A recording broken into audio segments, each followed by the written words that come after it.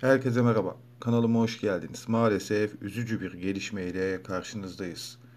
Endonezya'ya bağlı Java adasının güneybatısında 6.7 büyüklüğünde deprem meydana geldiği açıklandı.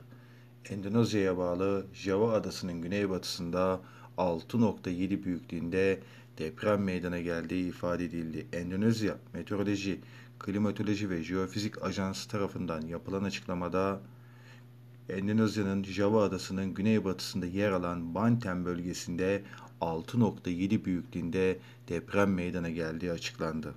Yapılan açıklamada depremin başkent Jakarta ile Lampung, Tasikmalaya ve Bandung'da şiddetli bir şekilde hissedildiği, birçok kişinin binalardan kaçtığı, bazı binalarda göçükler meydana geldiği, yaralıların olduğu da ifade edilmiş durumda.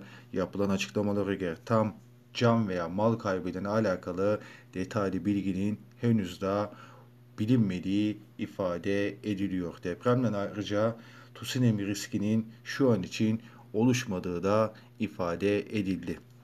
Biz de buradan yaralılara acil şifa dileklerimizi iletiyoruz. Yorumlar sizin. Sonraki videolarda görüşmek dileğiyle. Şimdilik hoşçakalın.